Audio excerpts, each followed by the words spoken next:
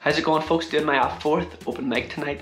A bit anxious, so my family gave me 2 pieces of advice on performing tonight's show. First piece of advice was don't fucking do it. I'm warning you. How's it going, guys? Just down in Derry. Going over my little set outside in the camper van, and we have a special guest. Turn on the light here. We have a special guest sleeping in the van. Well, who's this? Hobo. Sarah's been at work all day, so she's popping down, trying to get some kip, and we're gonna head in and do some comedy.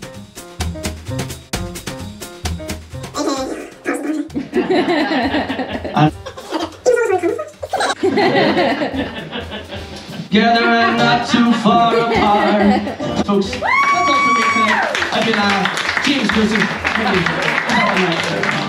How's it going, folks? We're back home in Belfast in the Marvel room.